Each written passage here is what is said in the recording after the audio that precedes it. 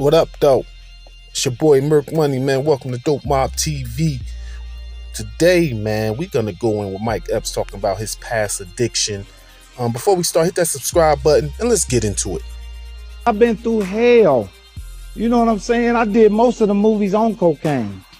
All About the Benjamins. I used to sit in Ice Cube's trailer in the morning and be crying, tears. He like, Mike, wipe your face, man. You a king, nigga. Stop doing this shit to yourself. I'm sitting there wiping myself because I had survivor's remorse. I was so sad that I left all them niggas here in this city and I was famous. And when I would come home, I wanted them to be happy for me and they was mad at me.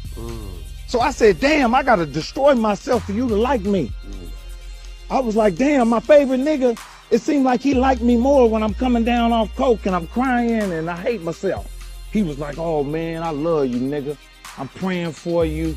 But when I wasn't high and I was working out and I looked good, he's like, nigga, you think you better than me. I said, nigga, how is my success a reflection of your failure? And that's what happens to the kids. They around here killing themselves, trying to fit in with somebody who's fucked up. That's the truth.